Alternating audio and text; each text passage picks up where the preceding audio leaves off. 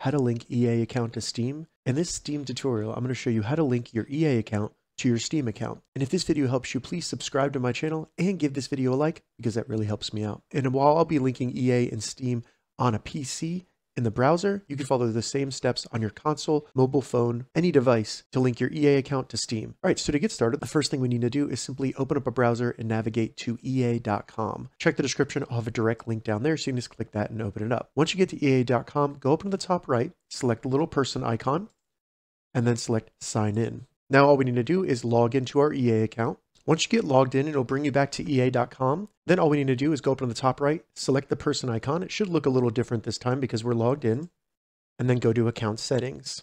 Once you get to account settings, scroll down all the way to the bottom and you'll see connections in the left menu. Select connections.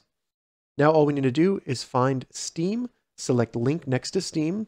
It'll ask you to verify your identity, so it'll send a code to your email. So select send code, select sign in. It'll then bring us to Steam where we just need to sign in to our Steam account. Once you log into Steam, all you need to do is make sure that you have the correct username right here and then select sign in. We then have to grant Electronic Arts, which is EA, permission to our Steam ID, select allow. And then all we need to do is select link accounts. It'll bring us back to our EA account. And then as you can see under Steam, it shows my username and it shows us as linked. All right, so that's how you link EA to Steam. If you have any questions about this, leave a comment below. I'll get back to you as soon as I can. If you'd like to see more EA or Steam tips and tutorials, check the links in the description. If this video helped you, give it a thumbs up, and please consider subscribing to my channel, Gauging Gadgets, for more gadget reviews and tech tutorials. Thank you so much for watching.